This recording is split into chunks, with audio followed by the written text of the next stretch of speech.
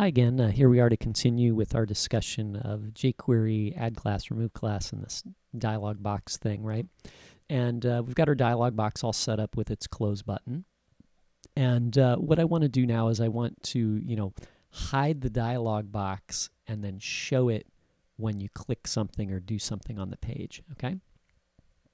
So right now, the dialog box shows all the time, right? And we kind of needed to do that when we're testing here.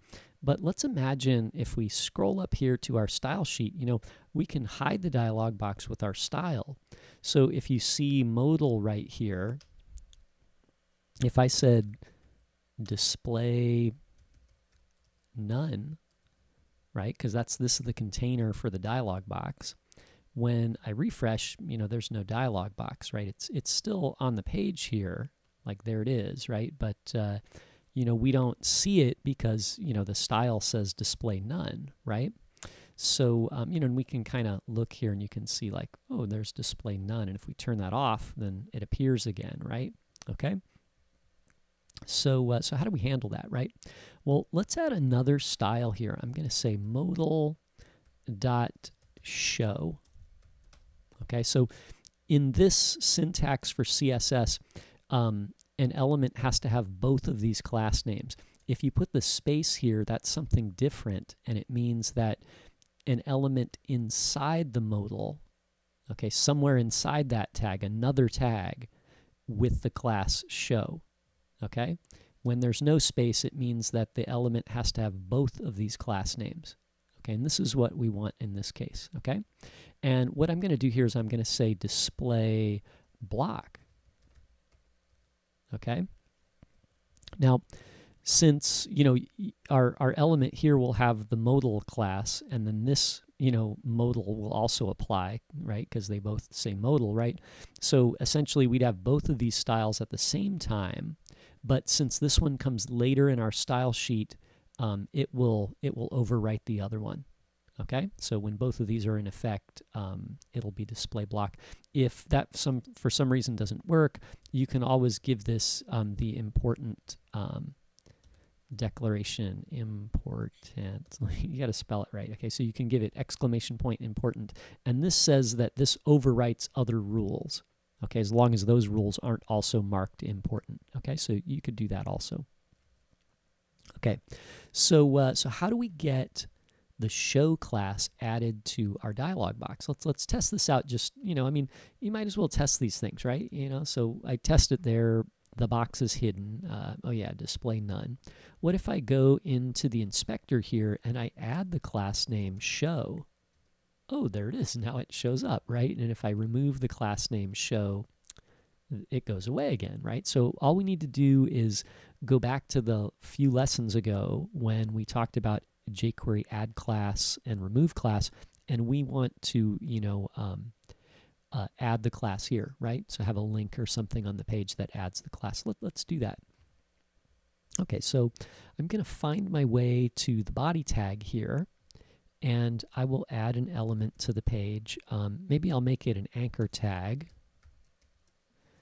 like this, and I'm just going to put the hash mark in there and say show modal, okay, as the selector, okay, and maybe we'll give this an ID name to make it easy to select, and we'll call it show modal. Okay, so there's our ID name, okay, and then we want to show this modal dialog box, right?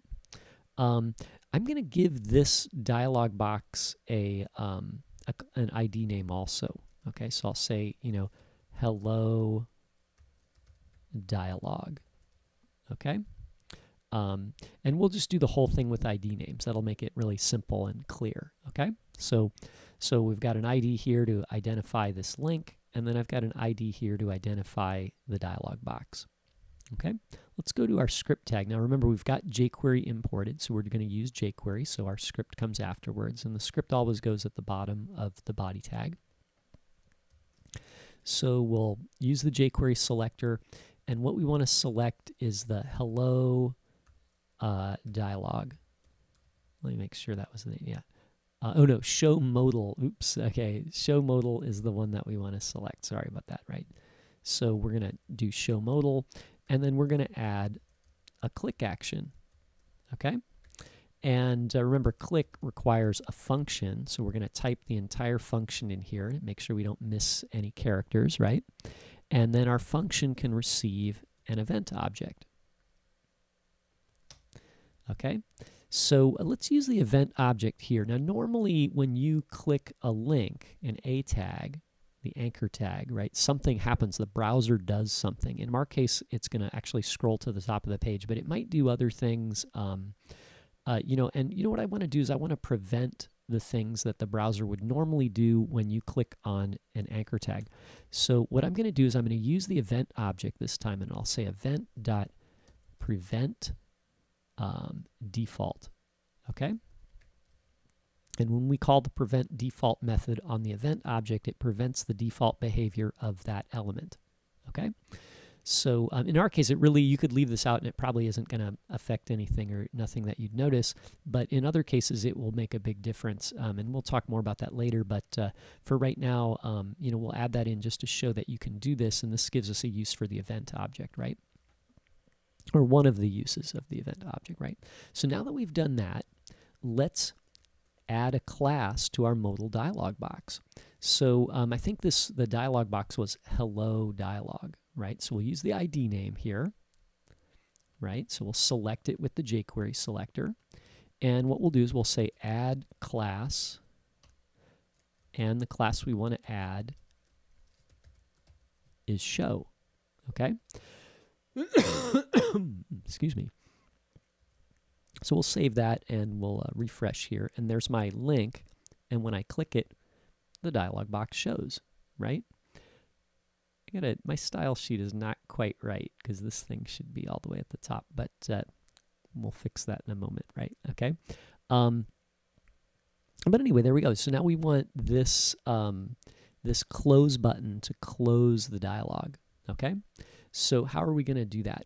Well, let's add another selector here, right? And what I want to do is I'm going to give it a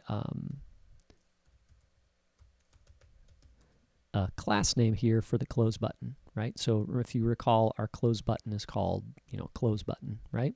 Our class name, close button, okay? And what I want to do is add a click action to the close button, like this, and we'll put the event object in there, okay? And you could do an event prevent default, but actually, you know, the close button is a div, and normally when you click on a div, nothing happens. So it wouldn't, you know, it's no need to do that here in this case, right?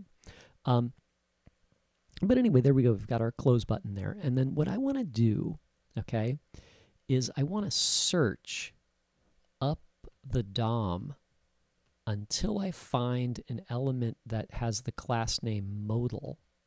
And then I want to remove the show class, right? So you know, when this is displaying, it'll have the show class here, and you'll be clicking on the element somewhere inside. And so what I want to do is I want to look up the chain here, you know, look up all these tags until I get to an element with this name.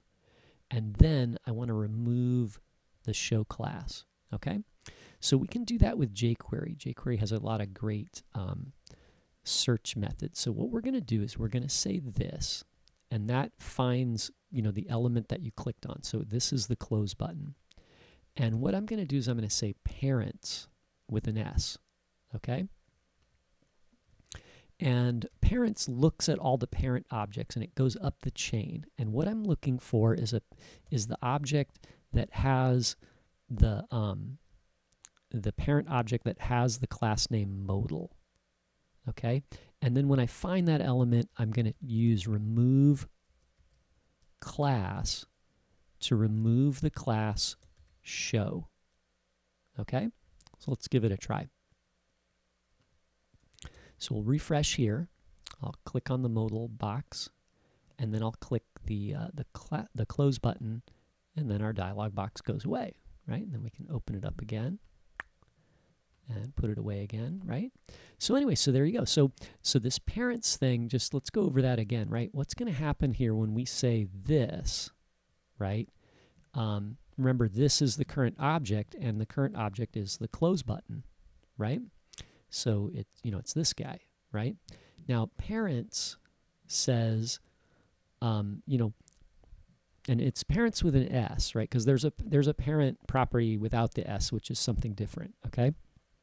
So parents says, let's look at all the parent objects until we find one that matches this description. Okay, so what's going to happen is we're going to start here and then look at the parent objects. These are actually siblings, so it's going to ignore those guys, but it's going to go up to this one and then ask, hey, do you have the class name modal? You don't have it. So it'll go up another parent here and it'll look for the class name modal and it'll find it, right? And then on that element, once it's, once we're here, we're going to be targeting this element, and then we'll say remove class on that element. Okay? So anyway, so I'll save that and I'll leave that for you to study there, and then we'll continue this in the next video.